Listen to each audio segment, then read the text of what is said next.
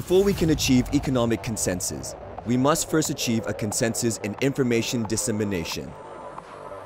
HyperNation insists on education and data literacy as foundations to disseminate the right information to the public.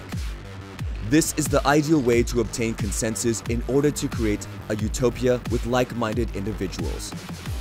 Through education, people can understand the importance of human rights and the need for humanity to be fair, equitable, and open.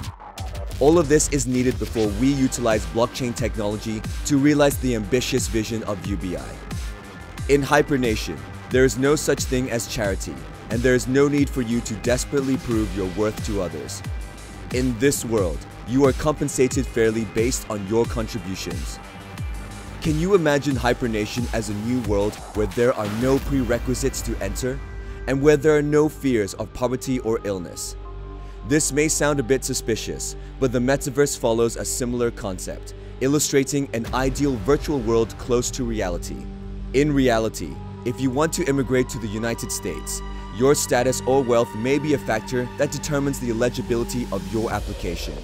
And you may not even be able to live a good life after immigrating because of your education, race, nationality, and social status.